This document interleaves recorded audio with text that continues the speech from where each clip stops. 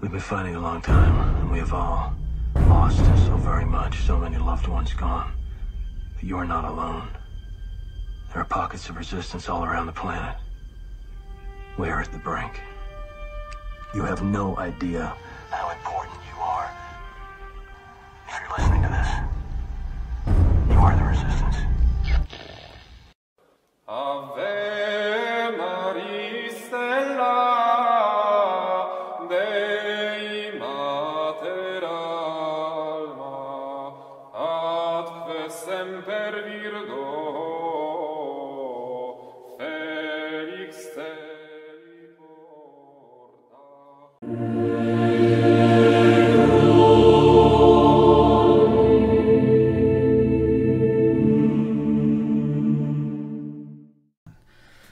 Everybody, whenever, wherever you are, Steve Cunningham with Sense of Fidelity. I'm coming at you with somebody you may have heard once or twice in your lifetimes. Father Ripperger, how are you doing today? Doing pretty good. Thanks for having me, Steve. Thanks for coming on. We're doing this because of a launching of a new and improved website, or the press company that Father runs. Father, tell us a little bit about it. Okay, so for the longest time, I just basically had the distribution, with the exception of hardback books, were always just done through Amazon because I just didn't have time for distribution. But now I actually found someone who can actually do the distribution. So we launched a new website. It's just called Sentrad, S-E-N-T-R-A-D press.com, I think, or org. I'll have to check that. But anyway, .com, there we go. So, and this way, the distribution, if people, especially for people who don't like Amazon, myself being actually one of them, we can, because I think it's just too bit of a, it fulfills one of those observations about when capitalism is unimpeded, they tend to crush, the capitalists tend to crush their competition, which is what they basically have been doing. By undercutting them on sales. But the other thing that they do is then they become big promoters of socialism because of the fact that they're in control of the politicians, so that they make sure they can segment out a little place for themselves, but nobody else, type of thing, so they make more money. Okay, so that all being said, not that I wanted to go on to a diatribe about Amazon, but anyway, we set up a distribution. So now the distribution can actually be done independent of that. You can use your normal credit card, that type of thing, to buy the books. There will also be books on there that will not be available anywhere else. So, for example, the hardback book of my book on psychology, which I'll show to you here in just a little bit, is only available through this distribution. It used to be on my website, and you had to contact the webmaster to try and find that. We've bypassed all that. It goes just regular. You can put it in your cart and all that. We also are going to have some hardback books coming out, which will also be available on Amazon for the ones that are already currently out. And then the next thing we have coming out after that, which will probably be about March timeframe, is there will be a faux leather. It's one of the fake leather ones, but they turn out pretty good, version of the deliverance prayers for the laity, and it'll also be Smith sewn, so it'll hold up a little bit better because people have been hoping for something like that. That will be available only through our distribution. And then there is a book that I'm going to be putting out called The Nature and Psychology of Diabolic Influence. It's meant only for clergy or who are becoming exorcists, or clergy who want to read about it to understand, because there's an enormous amount in there on the practical side for exorcists on how to function. It's basically a manual that exorcists can consult to figure out, how do they proceed, etc. But then, and it's also meant for healthcare professionals and the like who are working in this area. Then I'm going to do a cut down version of that for the lay people, which will be about 500 pages. Is that the abridged? It's only going to be 500 pages, but it will give people a thorough understanding. It's not going to be an easy read, but it'll give people a thorough understanding of a couple of things. It's the title on it is just called Dominion, and I think the subtitle is The Nature of Spiritual Warfare. But in there, it will actually help the lay people to get a better understanding of demons, how they function, how they work psychologically, etc. Also, how they affect us psychologically to some degree, so that they can have a sense of how to go through that. The one for the laity will be also available on Amazon, but it'll be available on our website. But the one for the priests will be available only on our website. So the distribution, we're going to start limiting the distribution in relationship to Amazon and other companies in order to bolster the distribution on this website. Yeah, it goes back to the think locally, act locally, ladies and gentlemen, about helping somebody like Father, that because you give a tremendous cut to Amazon. They lowball you, and then they sell it at a rate that you basically get like maybe pennies if you get sales from Amazon, versus if you buy directly from the site, it helps you way more than it does from Amazon.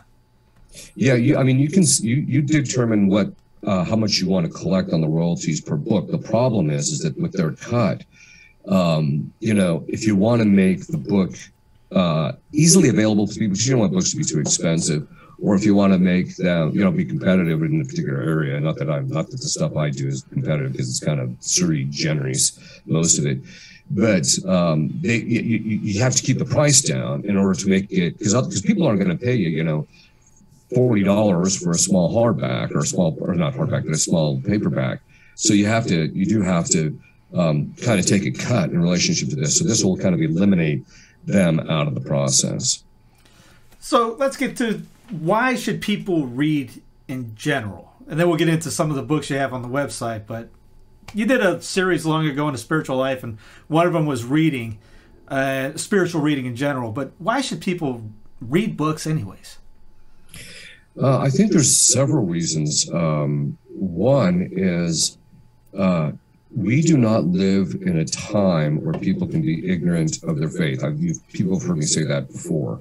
You can't you can't have mediocrity. The second component to that same thing is that also means that you're going to have to read, and to the degree based on your state in life, you're going to have to read books in order to come to knowledge of everything that you need to know in relationship to faith, not necessarily to defend it or to do any kind of public speaking like I do or you do, but in order so that you can keep your course in the things that are being said in the church and this and that, because we see this all the time. You see this actually, you'll see this on the comment sections under our YouTube things. People are making statements which are like, this guy's obviously never read this or this, right? But they're making these statements as if they're authoritative, so it can cut down on your humiliation and actually knowing this stuff. But I think a lot of it has to do with the fact that you can listen to stuff, but that doesn't, and that helps, especially for people who are kind of starting out and need to kind of know where to kind of go with certain things, or they just kind of want to get a rounded understanding in a particular area.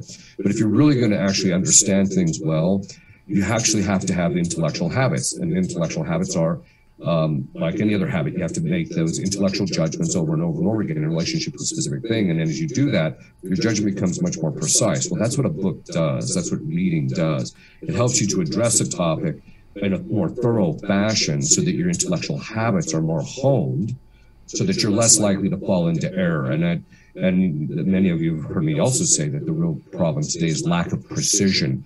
And so this is one of the things that you'll see is it's, you even see this coming out in magisterial documents. They'll make statements. I'm like, well, how does that jive with what Pius IX said, or with which Leo XIII said, or this or that? And the reason being is because they don't read this stuff anymore. People even writing some of the church documents don't read this stuff anymore.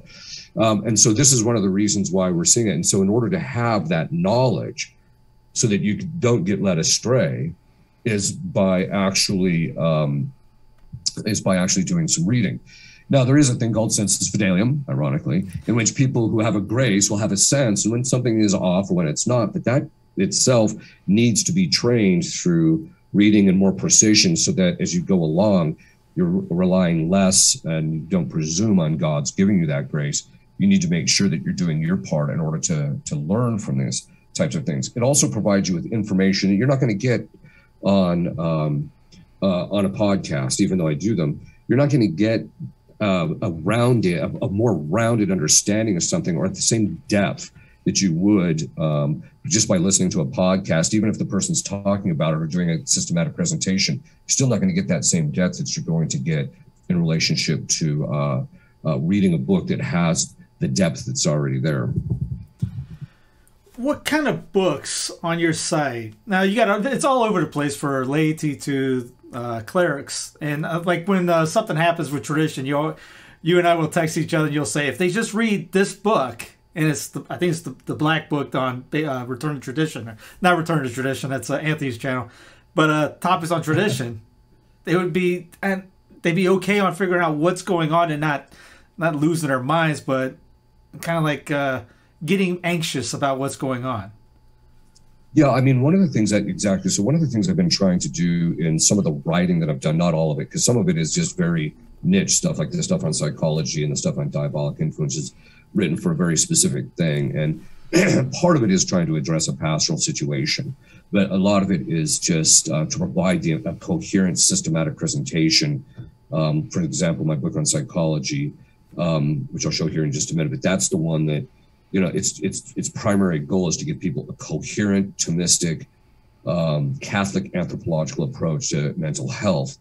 And then the book on the diabolic is to give exorcists or guys who are training to be exorcists a systematic approach in knowing the actual material. So, and this is something in which what I've always tried to do is, there's some that do that, but that what I've always tried to do is provide people with, when I start to see an intellectual problem cropping up, which is basically I learned from St. Thomas, because that's what St. Thomas would do.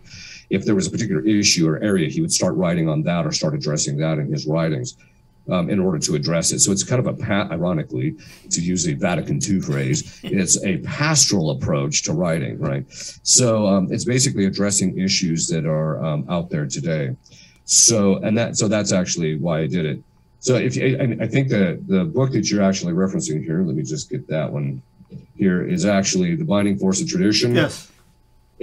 There's actually it's a quasi trilogy that I wrote in relationship to this. First is The Binding Force of Tradition. So I just talk about how, tradition binds us in the form of conscience. It's not just a matter of I kind of prefer it. I kind of like the tradition. I kind of like how they express it. No, we are bound under certain aspects to the forms of expression, how the Vatican has delineated things, their definitions, other aspects of the tradition. So I go into that and talk about how it actually binds in the form of conscience, and then the different degrees in which various statements made by the magisterium bind. To what degree do they bind morally?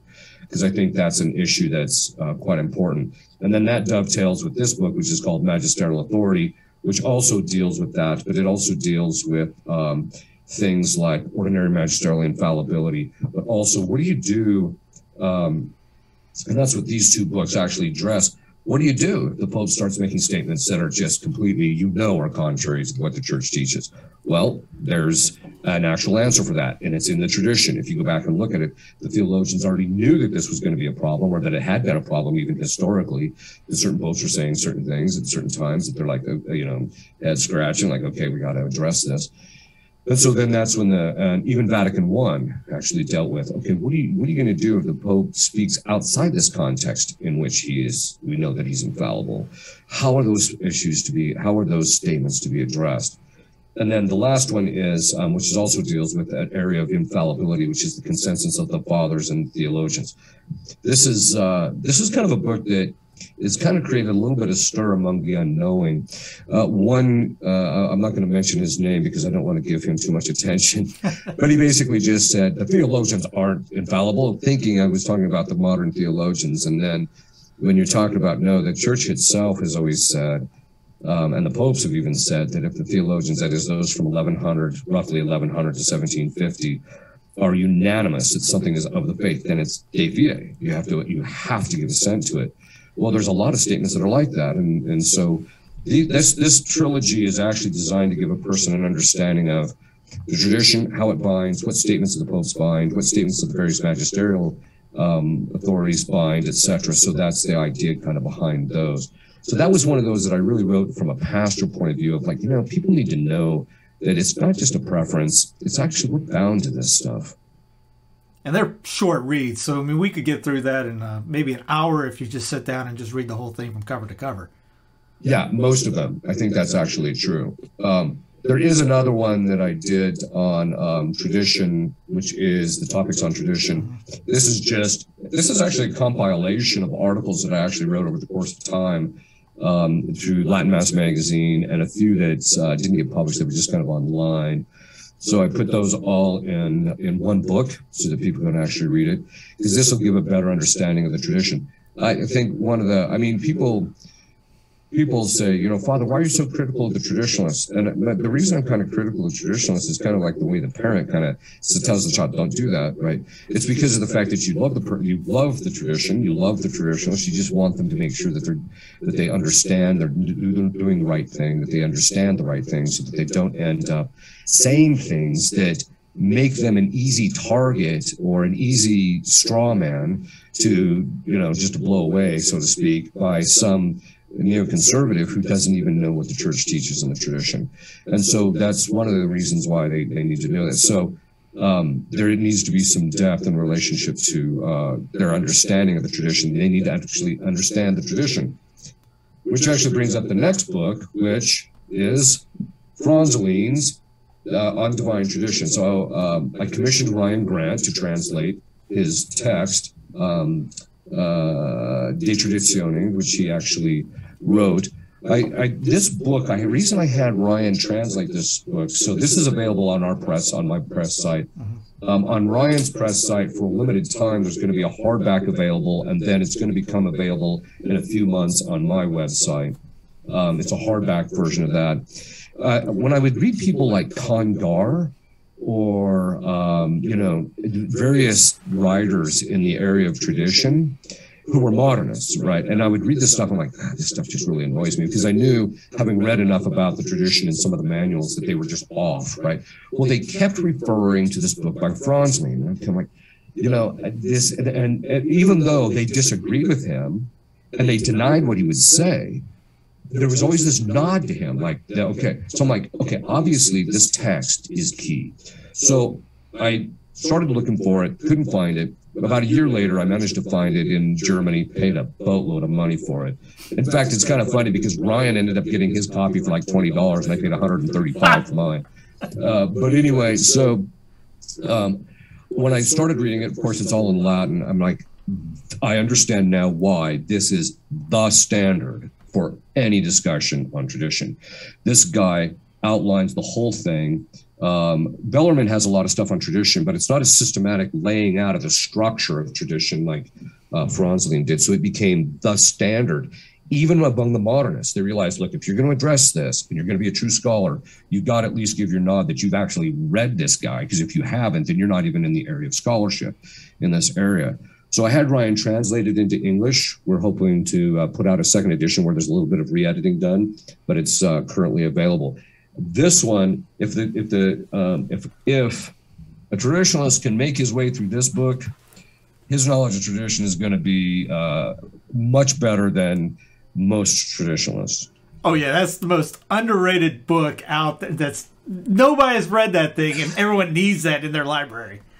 Yes, exactly. In fact, one time I was talking to Scott Hahn, of all people, about the book, and he read it. And so he was asking somebody about the translation, and the person said, yeah, the translation's good. It needs a little bit of editing, which is what I told Scott Hahn, that yeah, it needs a little bit of editing, but otherwise it's up to snuff. But I think it's one of those that even of the people that are much like me, because Scott Hahn was a lot like me in the sense that you'd read all these other people, but you hadn't read the master. I mean, this is the book on tradition. And most people aren't going to be able to read it in Latin. So I just said, we got to get this into English. And unfortunately, like you said, nobody's buying this thing, which is sad, right? Because you would think that this would be the book that everybody would actually want to be able to buy. So, yeah, when I read it, I couldn't put it. I remember one time, and this is not a knock on Tim Staples. He did a four DVD or CD set on basically the end times, and in Divine Tradition has it in one paragraph, his entire CD set, in the most concise and easy to understand form that I was like, I didn't need that CD set anymore. It's like, you could just get this book and you have it done. Right. Yeah. Yeah, and he goes into facets about tradition that people are just completely unaware of. It was very revelatory to me to actually understand that it gave a depth to my understanding of the tradition that I just didn't have, even though I had read as much as I could get my hands on the topic. So, what's next? Okay, so the next one is the Lincoln and Omaha sermons. These were the sermons that I did when I was first ordained. And I just kind of collated them into a book, because at that time I was still writing out some of them, and I was still doing, having notes. So I just filled them out. And now I rarely, if I might have a couple of notes just to keep myself on track, but now I don't do that, which is why they all end up on your channel. But this is, that's actually one of the things that I actually did, is put those all together so people can read. That's an actually easier read for most lay people, because sometimes lay people complain about some of my books, saying that they're extraordinarily difficult to get through, which I understand. Part of it is, we have to accept the fact, and we're seeing this right now, that the intelligentsia, it's a delayed reaction. It takes somewhere between 20 and 50 years, but what the intelligentsia teach and promote becomes what the general culture ends up imbibing, because the people learning under them become the teachers of the people in the culture. And so you end up with this scenario with that what the intelligentsia are promoting actually ends up becoming what the culture, or determines what the culture becomes. And so that's when I started realizing I have to put these at least at a high enough level so that even the scholars are not going to scoff at it and say, well, he didn't address this or that. So that's why a lot of times it becomes somewhat complicated. It's also why my book on diabolic influence is 828 pages. And the reason being is because of the fact that I had to address literally all these wacky ideas that are out there, where they came from, why they're not accurate, why we know they're not true based upon the tradition of the church. So, and then this is the hardback of the book on psychology. I think it's 817 pages, so it's a little shorter than my other one, so people can read this. That's not an easy read. It's in hardback, which is again available on our site, and then there's also the softback, which has a new cover. It's a slightly different cover than this one. I gave away a couple of those during my Uber days. Yeah. No, since I have some psychologists in the car, and they would tell me who they are. I go, I got a book you like, and just here, check this out, see if you like this. Sometimes people say to me, Father, you're not impressed by much. And I said, no, I'm not really. I mean, but if somebody manages to get through that book, I'll have a certain degree of being impressed with them. So, but another book which I kind of wrote, again as a pastoral kind of a thing, is the principle of the integral good, because this is something that I started noticing, that people just started thinking that it was okay to do certain things as long as you had good intentions, even though what you're doing is actually sinful. They thought it was okay because, well, you were well intended. Well, no, that's not how this works, right? And so that was one of the reasons I wrote the book. The other reason I wrote it, and I'm not going to do a spoiler here, so you're going to have to buy the book if you actually want to understand what the rationale is. But I actually wanted to address the resurgence of what they call the branch theory in ecclesiology, which basically said that these other religions are actually part of the church that Christ had founded. And so I wanted to show, no, that's contrary to the principle of integral good, and it's contrary to the principle of the excluded middle. But if you want to see why that is, it's in this book, which is why the Catholic Church is the only church that fulfills the principle of the integral good, and I go into that in there. I also address about in a bit more depth about movies, because sometimes people will watch my video on movies and stuff, so I go into it in there a little bit more in depth. So that's actually one of those books that I'm kind of surprised. It's actually, I thought it would get a lot more blowback than it did, and it has gotten some, but it's actually had a better impact than a more positive impact than I thought it was going to have, even among some of the neoconservatives, and which was kind of surprising because a lot of them buy kind of these new ecclesiological theories and things of that sort. And so I was kind of mildly surprised that it actually did better with them than I thought. Here's another one for exorcists. It's just called the Manuale Exorcorum. It's actually just a reprint of a book that was available in the 1600s on on exorcism and things of that sort. The book that I put out for clergy, which I'll mention here in a minute, or we'll talk about why it's only for clergy, Minor Exorcisms and Deliverance Prayers. A bulk of this book, that is the Minor Exorcisms, came from this particular book, because we basically were able to, Ryan Grant was able to transcribe it. So we have a Latin and English in here in this book of the rituals, but this also includes other things that aren't in my book.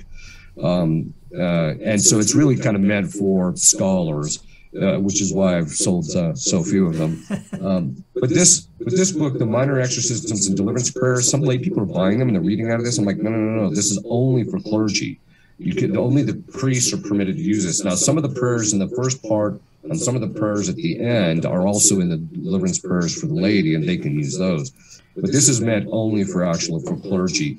I wanted to put a book together because priests were saying, I need more tools when I don't have faculties yet to do solemn exorcism. I need more tools that I can use in order to get the demons to the surface. And so that's why we put this book together. This also has the exorcism of a house, which I found to be the most, even though you can use chapter 3 of Title 12 of the 1962 Rituale Romanum for that. I found that this one is much more efficacious, which comes from the Melkline ritual. And I find there's only been a couple of places. In fact, there's only 2 houses that I know of, but I've had to go back and do exorcisms again after having done this one. Usually you do this, it's a one-shot deal. So, but anyway, this is meant for clergy so that they can use this, all the prayers in here without having faculties for solemn exorcism. And even priests who are not exorcists can use the book to help the faithful.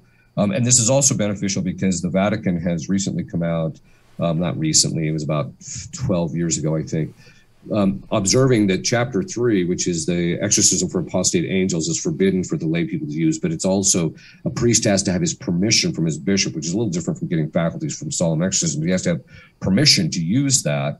And so sometimes bishops are a little reluctant to give that, but priests can use the prayers out of here because they don't require any further permission. Maybe the laity can buy that for their local priest or seminary for Christmas gifts, or if somebody gets ordained. Yeah, or they can buy it for study purposes, but they can't use them as prayers. Right. But the one for the deliverance prayers for the laity, which is, I'm not even going to bother holding it up because everybody's seen that one. That one is sold quite well. It was kind of a niche book. I realized there was nothing really kind of out there. But as I mentioned, we're coming out with a full leather version here in about 3 months. It's at the printers now.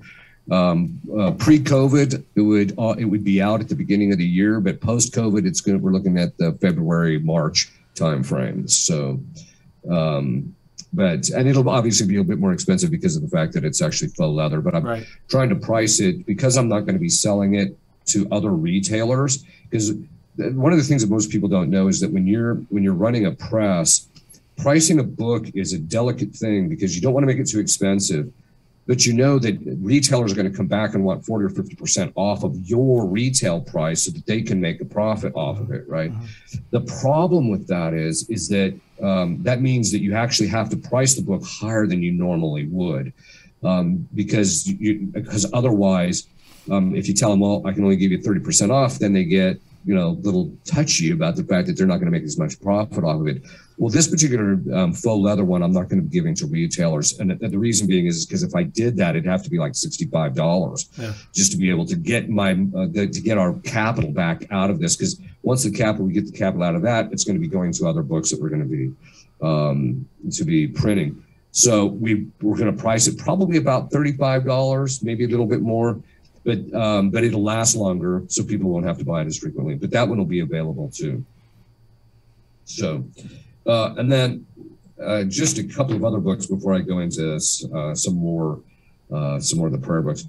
Morality of the Exterior Act. This is one of these things where I wrote my doctoral dissertation on how we know. I mean, if you were to encapsulate it or summarize it, it's how do we know what we're doing morally, right? So the example I often give is, if you see a black man on the streets of New York taking a purse from a white woman, what is that morally? Well, most people immediately, because of prejudice and not just prejudice, but other things, right? Just because of the way we think, we think it's theft, right? And I said, well, but you don't know that. You actually have to know the condition of the purse. How do you know that's not his purse and she's not the thief, right? So you have to actually know what the actual, because today you just never know. It could be his purse, right? So, or it could be his wife's purse or what have you. So the point being is that you actually have to know the condition of the purse. So there was I go into the nature of the moral act, how we actually understand the moral act. In fact, there was, I won't mention the priest because I think it's a bit unfortunate what he wrote on the vaccinations. But he ended up criticizing me. And at one point he says, it makes me even wonder if Father Ripperger even knows what the object of the moral act is. Well, I actually wrote my dissertation on that subject. So it's one of those kinds of things. But the interesting thing about that book is the places that it tends to be, it's selling the most is in places like Brazil and in Spanish-speaking countries. And the reason being is because some of the academics in those areas are looking for a foundation for, how do we start assessing things on a moral level? Like, how can you assess whether the vaccination is moral or not? How can you assess these things? And so this book actually lays out all the principles for the fonts and how you can parse out the various parts of the moral act, and then from that actually know what you're doing morally. And so that's one of the reasons. But I wrote my dissertation on that. I figured I'll just put it out as a book and see how it goes. It's sold a little bit. Sometimes people are reading it.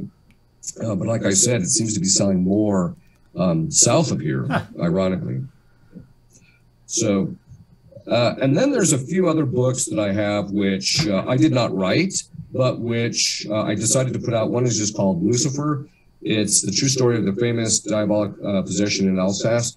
It's actually interesting. It gives you a sense of how demons kind of function psychologically and how they behave and how they talk, how they sometimes act like little kids, right? So this gives you a sense of that. It's also, there's some things in there I wanted just out so that I could point to exorcists when I was training them, that if you go and look in here, you'll see this particular characteristic that demons behave. You'll see it in that book and its train and how they do it. The next one is also a study book. It's called Prayers to Expel Evil Spirits.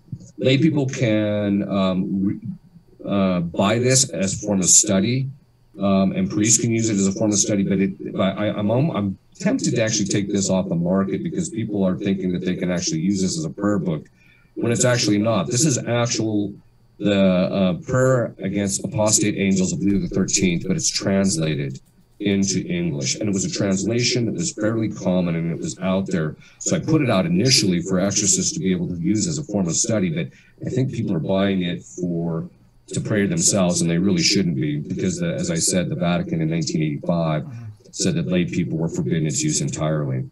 So it's basically the longer form of the St. Michael prayer is what sometimes it's referred to. So, and then I just have two other books. One is Auxilium Christianorum, which everybody seems to know a little bit about. We put those out. The Auxilium Christianorum, you don't have to buy this from us. There's other companies that are also putting out the little booklets as well, because of the fact that the Auxilium Christianorum is considered public domain at this point, even though it's ecclesiastically approved and there is a copyright on it. They let anybody print it or reprint it or post it, primarily to promote the devotion. The reason they had to get the copyright is the same reason why the Vatican now copyrights its books, which I'm not sure if you heard. No. But, okay, so in the past, the Vatican always considered its documentation to be the general patrimony of humanity. So they never copyrighted anything. Well, when Benedict went to change the translation of the Mass in English, the ICEL, International Committee for English on the Liturgy, came back and said, oh, no, you don't. That translation is copyrighted, and we own the copyright. Wow. So the Vatican that's why the Vatican completely redid the translation of the new Mass, because of the fact that they didn't have control over the copyright, and then they copyrighted it. Well, now, because of that, because they got burned that way, they copyright everything they put out, which is very unfortunate. I mean, I don't care if they want to copyright, but they should do what I do in relationship to the Auxilium Christian Norm, or other people do in relation to the Auxilium Christian Norm, that it's just, it's the patrimony of the church. Anybody can print it. Even then the reason you keep it is to keep yourself covered legally, right, which is unfortunate that we have to do that. And then the last one is Holy Hour of Reparation to the Sacred Heart of Jesus for the negligence in priestly religious vocations. This was actually this is based upon the traditional Holy Hour of devotion to the Sacred Heart that you would do in front of the Blessed Sacrament. It's just, there's been a couple of prayers that have been added, and those prayers are for the sake of the people who neglect religious vocations. The reason we put that out is because we realized the necessity that people need to do it. So I had a case of possession. I'm not going to say which demon it was, but his shtick was that he would get some prospective seminarians to delay their vocations or defer their vocations by becoming worldly. And so they would get concerned about this or that in the world. It's, like, oh, I need to make money, or I need to pay this off, or I need to get this, I need to do that, or just become interested in marriage when their real vocation was to the priesthood. So he would drive that in them to get them to neglect their vocations or neglecting entering into the seminary or religious life. And then he also would, once they became priests, he would get them bogged down in worldly affairs so that they would neglect their vocation and their duties of state in life. And so this is actually done in order to counteract to make reparation for those who are neglecting their vocations, but also to counteract it so that those who do have vocations will actually enter the seminary.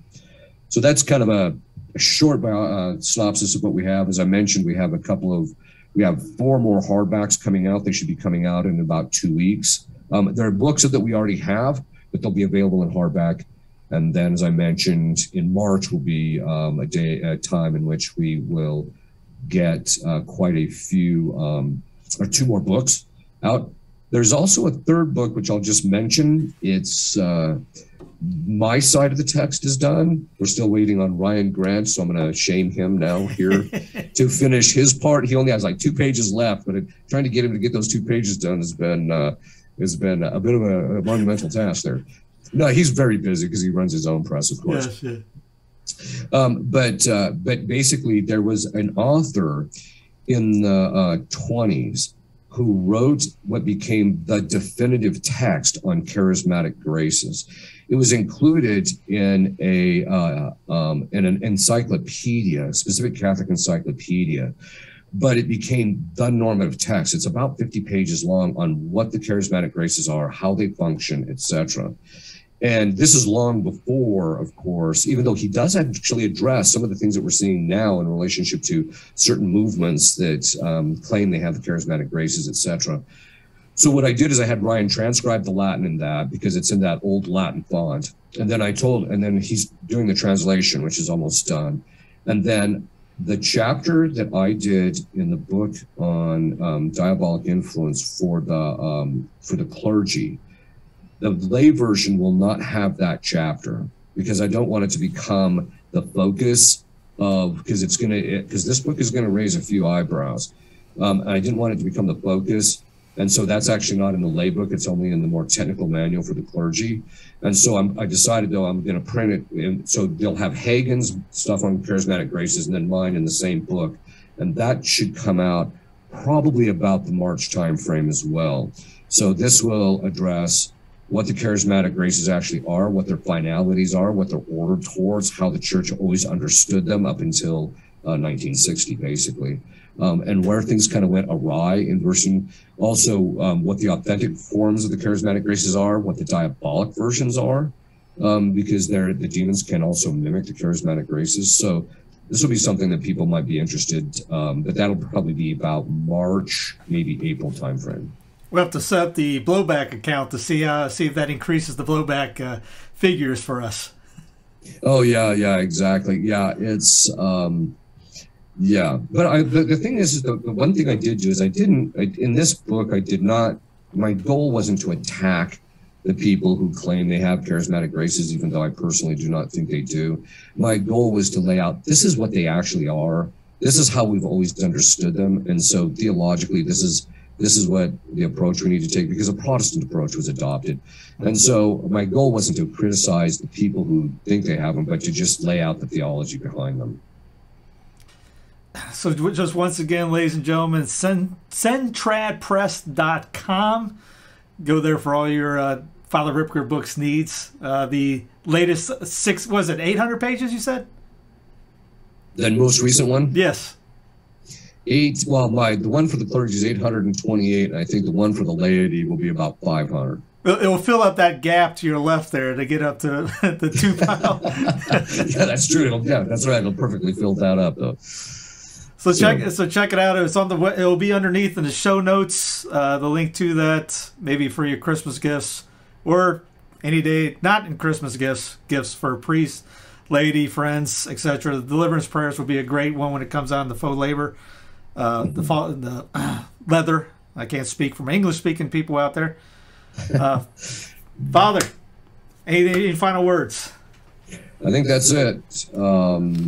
And I appreciate you letting me coming on and trying to discuss a little bit about this. My real goal, as I mentioned in starting the press, was to get people to read. So I hope that this will help that. I appreciate your time, and thanks for all the writings and all you do as well. And I'm sure everybody in the comment section will say the same thing. So, Father, before you go, how about a final blessing like usual? Oh, you bet. Benedictio Dei omnipotentis, Patris et Filii et Spiritus Sancti super vos sit et semper. Amen. Thank you, Padre. You're welcome.